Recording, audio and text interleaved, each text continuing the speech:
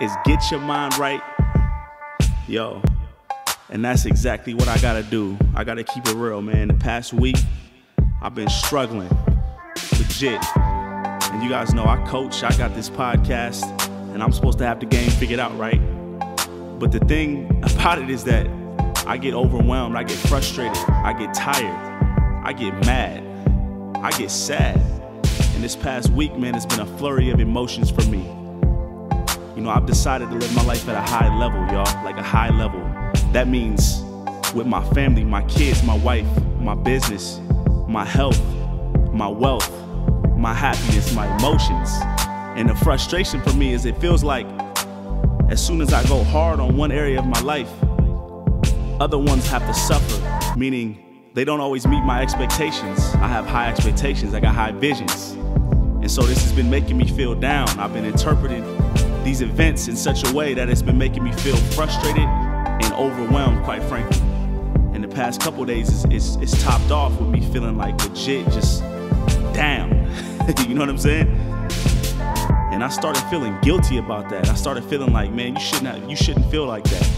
You don't need to feel like that. You should be feeling like this. Why don't you just do this? But nothing was working. And one of the things you know I like to do, I love to read. And so even when I'm feeling down, even when I'm off, I pick up a book. And I picked up a book by Wayne Dyer. It's called Your Erroneous Zones. And there was a part in it, and he was talking about the tyranny of the should. And this is what he said.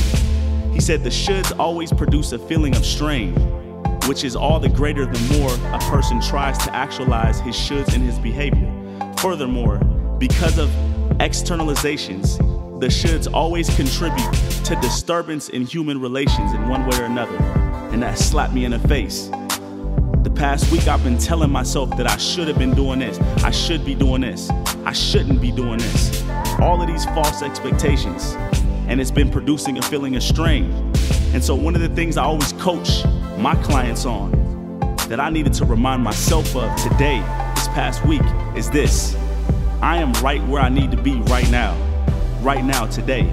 I'm exactly where I should be. I'm exactly where I need to be. Because as soon as I start imagining that I should have done something different, or maybe I could have done this, then that's when that strain comes in. And the emotions start fluctuating, and it throws me off balance.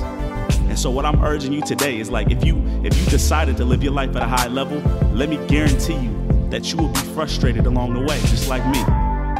You will be tired some days. You will feel like it's not possible. You will feel like you can't make everyone happy. You will start to believe the hype, but don't do it. Don't do it. Remind yourself that you're exactly where you need to be today. Keep doing it, keep moving. Boldly face reality, don't ignore reality, but then reframe it with a positive mindset and just keep going. Keep going, do not stop, it's worth it, all right? Get your mind right.